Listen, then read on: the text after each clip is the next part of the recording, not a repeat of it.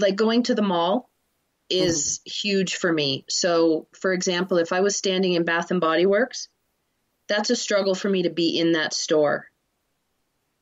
So as much as someone coming up to me says, oh, which scent do you want? I don't have that ability anymore.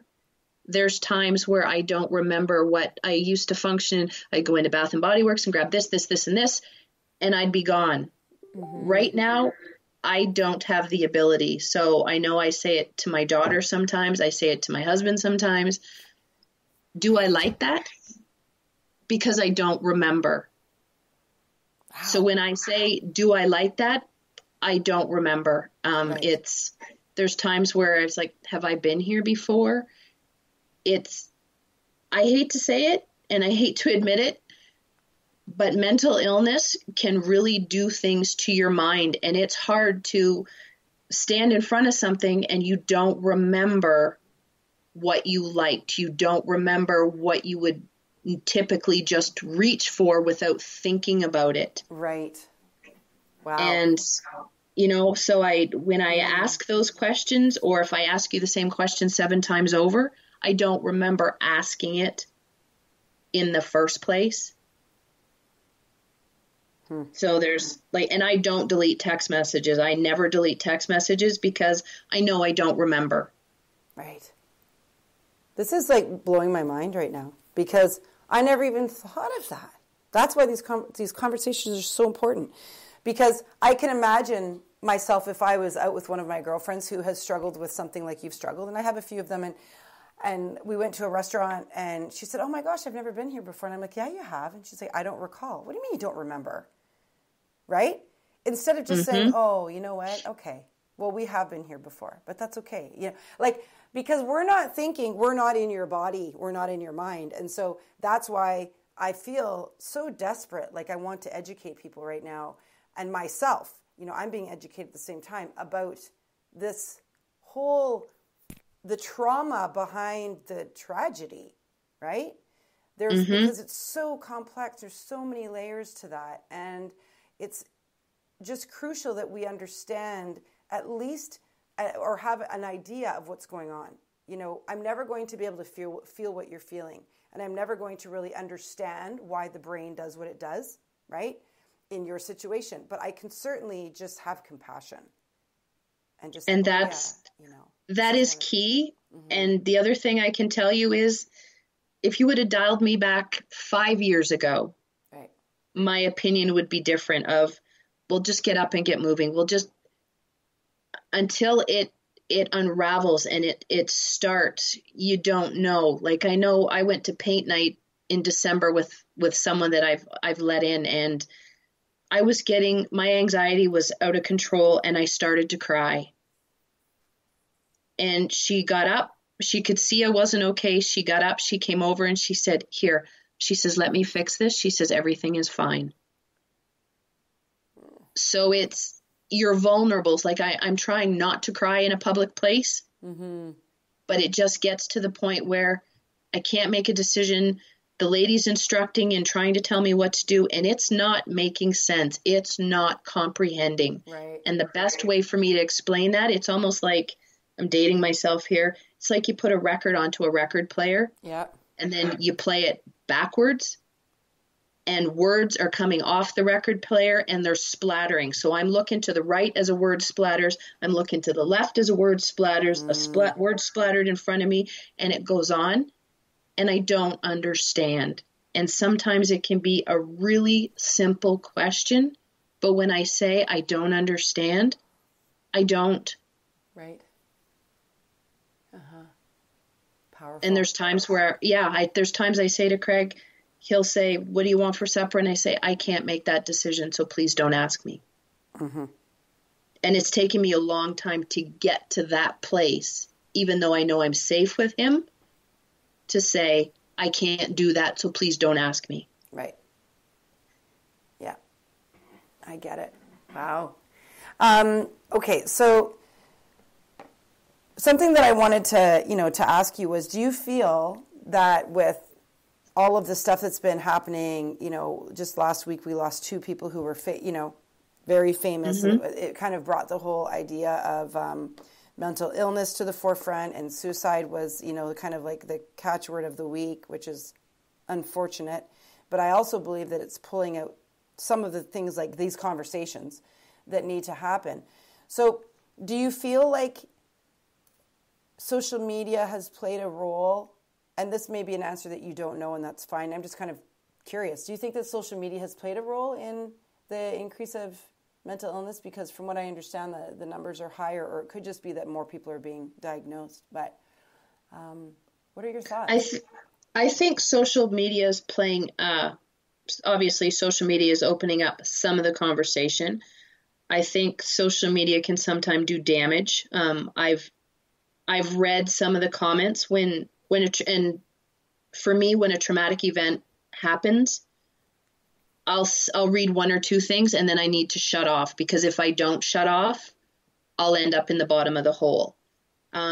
So I guess with Anthony's death, a lot of comments are, I had no idea he was struggling. And then some of the comments were blame his girlfriend. Well, May 3rd, I made a decision. You couldn't blame my husband. You couldn't blame my daughter. You couldn't blame the neighbor. I've made a decision.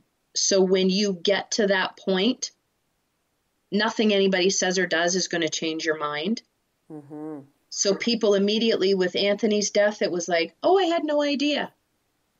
With Kate's death, it was like we had an idea that she was mentally ill, because she'd hidden it, but not really hidden it. So people kind of knew that Kate Spade had mental illness. Right. Yeah, I read some comments of, well, how could you do that to your daughter? How could you leave your daughter? I know. That angered me. I don't feel things often. That angered me, because it was a case of F you. Yeah. At that point in time, it had nothing to do with what she thought about her daughter. It had everything to do with the fact that the pain is absolutely unbearable and I can't take one more minute of it. Right. Yeah. So exactly. we need to talk about it. We need to be open about it. And I guess we need to flush our judgments down the toilet, because it doesn't matter what your life is like. It doesn't matter how much money you have or don't have. You're not standing in your own way of being happy and wanting to experience all those things. This illness has grabbed a hold of you, and some days it's driving your bus. Right. So sometimes would you say something to somebody who's got cancer of, well, you're letting this cancer, stand in your way of happiness. And you're like, really? So it is an illness. It is your brain. And I admit my brain isn't functioning the way it was 5 years ago, 10 years ago. And I don't like to admit it. I really don't like to admit it. Right. But I have to. And I guess I need those people that love me and care about me to understand that. Mm-hmm. Yeah. And if I agree to something in the moment and then I come back and tell you I can't do it, it's because I honestly can't do it. Right. I've physically thrown up about knowing that I need to go out for supper with a girlfriend because I agreed to it in that moment. In that moment, it sounded like a fabulous idea. Right. But as I'm throwing up and the sheer terror of needing to go out and do it, I can't do it. Right. And I think probably this is a good place to kind of remember that don't take it personally, right? Exactly. Because I can imagine, I'm just speaking from the other side, that if you make plans with somebody, say 2 or 3 times, and 2 or 3 times they're canceled, excuse me, I think I might sneeze. Oh, I hope not. That you could take that personally, right? You could actually be like, man, every time that I make a date with her for coffee, she cancels. What's the deal? I thought that I was being a good friend. I've been supportive all along. I want to get her out of the house. You could just hear the whole dialogue, right? Don't take it personally.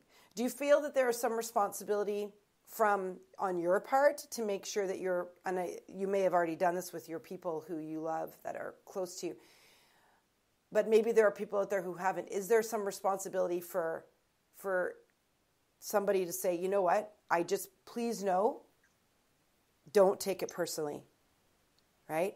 If this happens in the future, please know, don't take it personally. I'm going to be honest, it depends on who it is. Because for me personally, I need to feel safe knowing that I can say, I have a girlfriend that went to paint night with me. If I say no, she gets it, but I feel safe with her. Right. Yeah. If I don't feel safe with you, chances of me saying I can't are slim to none. I'll more likely come back with, I don't feel good. I have a cold. Oh, okay. Or something's come up. Like the excuses you can come up with because you are in high defense and fight or flight all the time, you can come up with some doozies. I bet. A full story. Exactly. It's just, I have to feel safe. I have to know that I am safe. And there are people that I'm close to and I don't always tell things to. And it's not because I don't want to offend anybody. I don't want to upset anybody. Yeah. I don't feel safe at the best of times. So I can be sitting in my living room watching TV alone with my dog and I don't feel safe. There's times where the only place I feel safe is sitting on the floor in my closet by myself. And there's been times where my husband gets in there and sits with me, and he's learned over time, don't talk, just sit there. Right. But I have to feel safe. Got it. That's really important to know.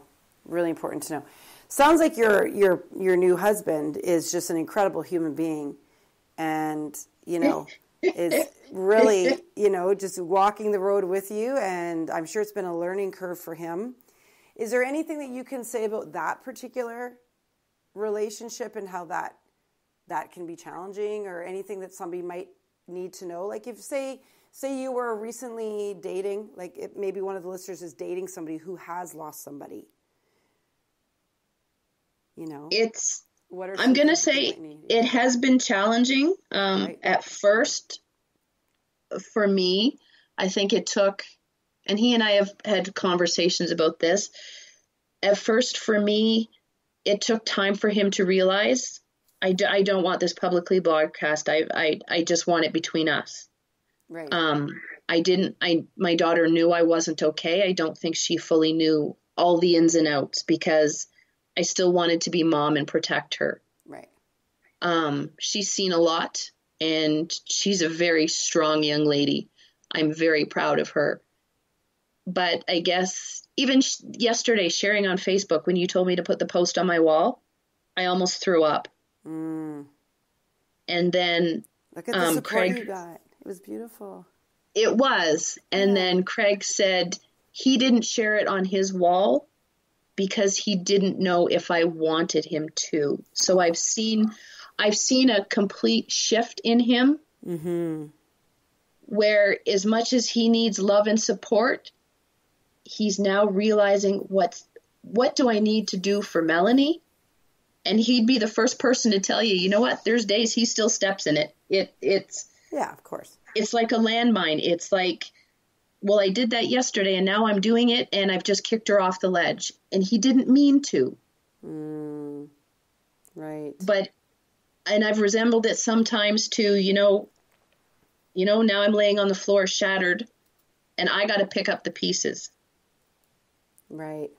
Whereas other people can just, dust it off and move on. And, it was a situation and now we're good. But, 4 hours from now, 3 of those words you said are still repeating in my head as my brain is mixing those words with a bunch of other stuff. Right. Yeah. So question for you about, about some of the things that you're dealing with, your CPTSD. I think I said that right. I had to say it slowly though. And anxiety and depression and those kinds of things. Are these things that, is there a light at the end of the tunnel for you with this? Like, I know that I shouldn't say I know. I feel like you probably have days that are great, right? And then days that are just terrible. The wave, I hear about people talk about the wave of grief and how it can be so crazy. Do you feel like this is something that in time will get easier, or is this